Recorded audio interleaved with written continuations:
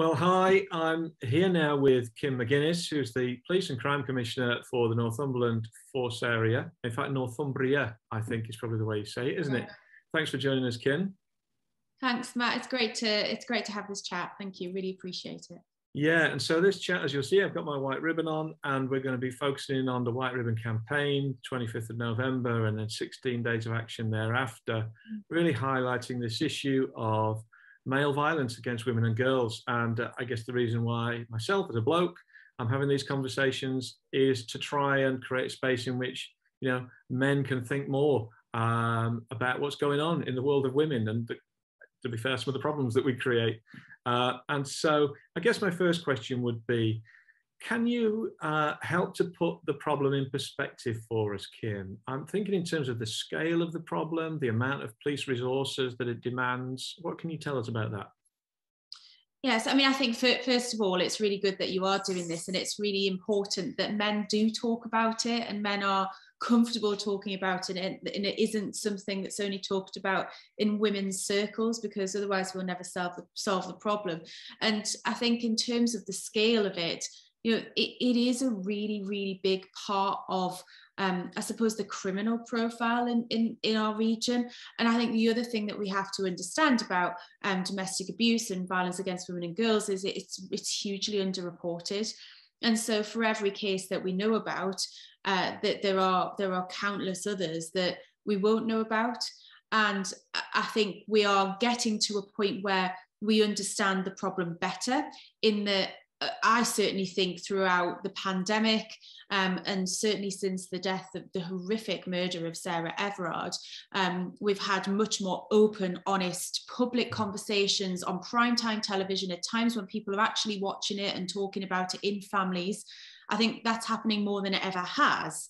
But I still don't think it's a problem that's deeply understood by most people. And I think it's that won't happen to me, or that's not happening in my friendship group. But the fact is, domestic abuse, violence against women and girls, we're all vulnerable to it. It isn't necessarily attached to age or class or ethnic background or any of those things that often dictate whether we're more or less likely to become a victim of crime. It's everywhere.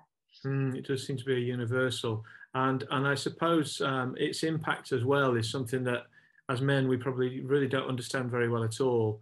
How it actually feels to be in that situation, whether it's to be a victim of violence, or in the sort of the language of the campaign, the White Ribbon campaign, just to be I guess a woman on the receiving end of threats of violence or of kind of coercive control and behaviour. What can you tell us about the sort of the way that women experience that and are impacted by it? I think for me that the thing that people think about when they think about domestic abuse, and I still think this is true even though we've come such a long way, is they think of probably a drunk man who hits his wife. And those are crass terms to talk in, but I think that's what people think about. And I'm not saying that doesn't exist. That is a part of the problem. And I think there's issues attached to alcohol and drugs, substance misuse, and there's issues sadly attached to football and major sporting events and that kind of thing. But what we're talking about here really is a whole spectrum, from harassment of women in the street, and what I would call casual, or what people think is a casual kind of abuse, and might be called banter, and that is the start of it. It's misogynistic, right up to what we're talking about far too often, which is domestic homicides and the number of women who are murdered by men and male partners, and everything in between. And sometimes that looks like control, and it looks like your movements, your communications, your phone, your job, all of that kind of stuff being controlled. Sometimes it looks like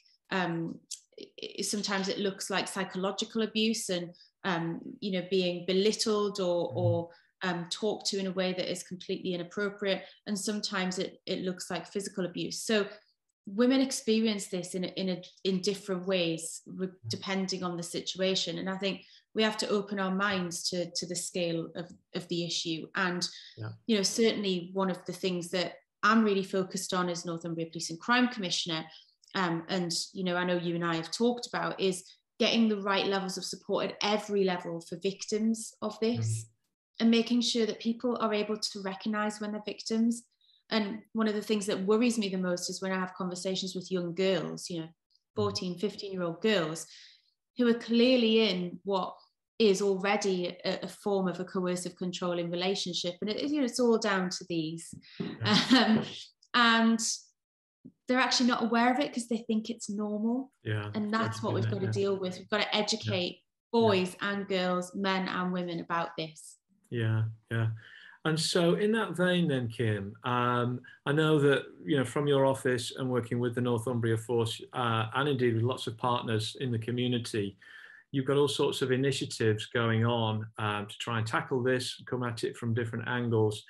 Maybe you could tell us about some of the things that are going on that you're excited about, or that seem to be, you know, making good progress on this matter. I'm not going to list it all off because we'd be here all day. But there are some really, really good things happening in Northumbria. And I think the important thing about this region, and I think this goes for this issue, it goes for crime, it goes for personal safety, but it also goes for everything else, business, industry, politics, the rest of it. You know, we are quite an innovative place. People want to do things differently and to try new things. And I think we want to pioneer approaches to this that actually make a difference to the problem. And the will across the board in Northumbria to do that is brilliant. And I couldn't speak more highly of that. But I think if we start to think about, you know, little children in school and people throughout education, you know, we have educational inputs through an education team from my office about appropriate relationships, you know, how to manage your feelings, what a coercive controlling relationship might look like, what domestic abuse might manifest itself as. And those are age appropriate at every key stage and available in every school right across the region. And that was kicked off by Vera some years ago. And now, you know, schools are able to deliver that themselves. And I think that culture in the region is really important. I think on the absolute opposite end of the scale, we're also doing some really good work with perpetrators. So making sure we understand who are the high risk, high harm perpetrators, as they're called, I suppose, in the business, if you like, but essentially the ones who move from family to family and re-offend and re-offend and re-offend, and whose offending is dangerous and frightening. You could say it's all dangerous and frightening, but the ones who we know about and we need to stop.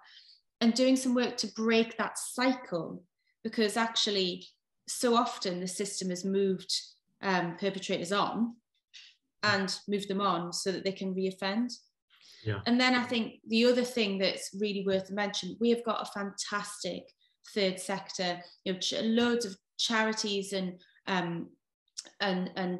organisations in our region who are real specialists in this. And we commission them to provide really good victim services, really good support services for women who are experiencing violence and abuse and all of those things.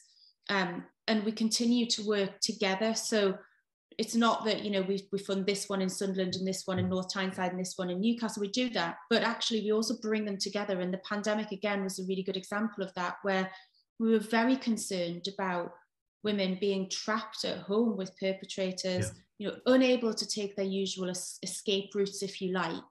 And so the sector came together to do an Eyes and Ears campaign to say, you know, if you know something about it, tell us about it. And that's when we're going to be able to help.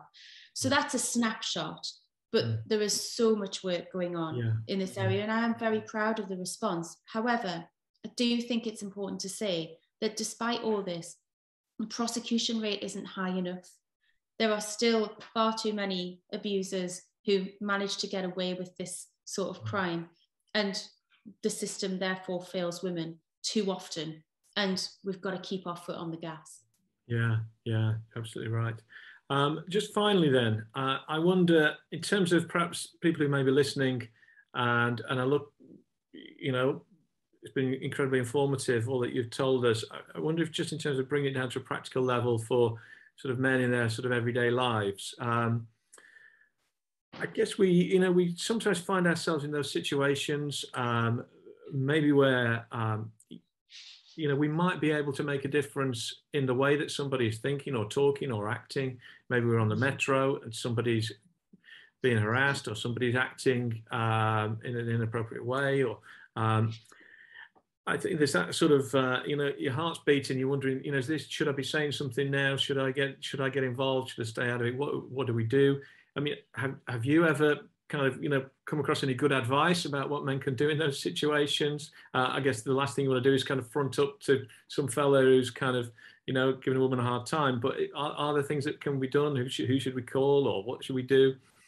I mean, obviously, it's really important that you keep yourself safe, and that goes for men or women. Don't make a decision, you know, don't put yourself in immediate danger by confronting somebody who seems dangerous. I think anyone would tell you that. But at the same time, I think sometimes it's not necessarily about that, you know, that flashpoint where you're seeing violence in action, and in which case you ring 999, you know, you do what you have to do and report it and make sure that that woman, that victim, gets the help that she needs as quickly as possible.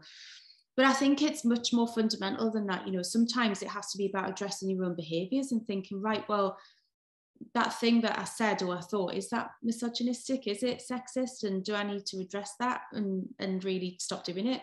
You know, it's about not necessarily accepting, you know, the banter or the inappropriate jokes in your friendship circle, and challenging some of that, whether that be, like I say, your friends or work or the pub or whatever, online, you know, it could be. And I think sometimes it is about that, almost that relationship with women, and being able to say, you know, what can I do? Because it's different for different groups of women. It's different for different individuals. And I sometimes think some of the most powerful conversations that I've had recently about this, you know, the now renewed and I think really strong and really positive conversation about violence against women and girls, and particularly in public spaces, is men saying, well, what do I need to do? And there's not one answer, but, you know, potentially ask women, and generally will tell you. Yeah, that's right. And I think that, you know, that's why I'm really pleased with the, you know, the way the White Ribbon Campaign's gone about it this year, is they kind of flipped that sort of not all men thing on its head, and, you know, with their all men can hashtag, and yeah, all men can be part of a solution to this. You know, yeah, and I guess that's the invitation that we're offering people today. Great. Yeah, thank you, and I think that's great. I think that's really brilliant. Yeah, thanks for your time. Thanks ever so much. Thank you.